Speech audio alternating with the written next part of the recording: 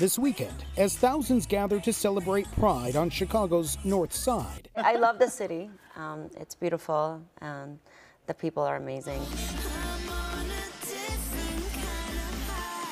The voice of recording artist Shab, one of the performers on stage, has a story all her own. It's been a long road, you know, traveling a long way to be where I am today. She was born in Iran, the youngest of 13 kids, and fled with her family when she was just a little girl during the Iran-Iraq War.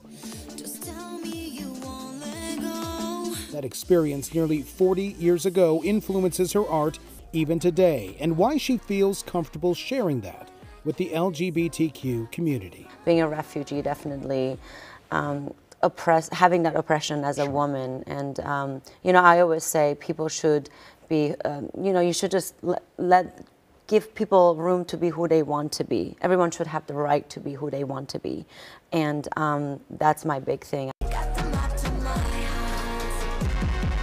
Her latest song, Indestructible, is about empowerment. Indestructible is about having superhuman powers, and to be indestructible, like not letting anything faze you and just going through adversity and difficulties in life and turning your pain into power.